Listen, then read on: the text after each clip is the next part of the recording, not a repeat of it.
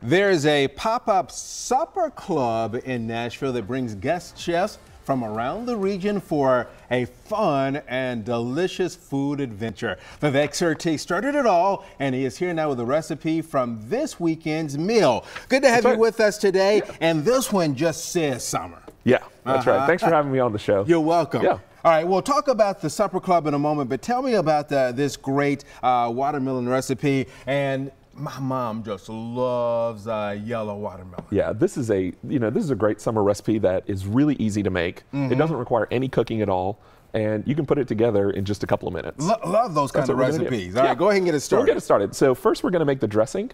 So we have rice wine vinegar and olive oil here. Okay. So you can just dump in the bowl and kind of mix them together.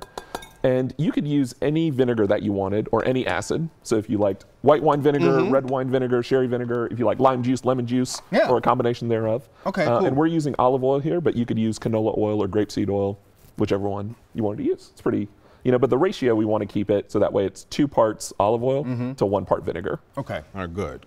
Then we have our summer melons here. So this is yellow and red watermelon, but you could just as easily add honeydew melon or cantaloupe, whatever you wanted to add. Alrighty. Just go to the farmer's market, get a couple of different types, and we'll put it here into the bowl. All right. And then we just have some really refreshing cucumber that we've peeled and diced. We'll put that in. All right. And then you can switch to the spoon. Okay. Might make it a little easier. All right. And then you toss it together, and then this you can make this almost a day in advance if you wanted to. Like if you were going to a barbecue on Saturday, you could just keep it just like this, and then have it ready to go. Oh, good, because it'll be nice and chilled at that point if we did it a day ahead. Okay. Yeah. So once we have that ready to go, we can almost start plating it. All right. Yeah. And we have a finished version here, but what we've done is we've basically taken this mixture of the melons and the cucumber, put it on the plate, and then we garnished with just a little bit of sliced fennel, which adds a really nice crunchy element, as well as toasted pistachios, rice powder, and mint. All right. So now, you can buy these, or are you toasting? I'm assuming you're toasting them, but correct, can you buy them toasted already? Yes, I think you can buy them roasted and salted if you wanted to, yeah. And then what was the other items here that we've got? Rice powder. Now tell me a bit more about the rice powder. Yeah, so the rice powder, what we've done is there's this really great farmer out of Mississippi that makes basmati rice in Mississippi. So basmati is a rice that we use a lot in India. Okay. And so it's unusual to see it in Mississippi, but they're making a really great product. So what we've done is we toasted it in a dry pan for about 10-15 minutes until it became almost a caramel color, and then grinded it down into a powder. Oh, awesome. So the rice is very aromatic when you smell it.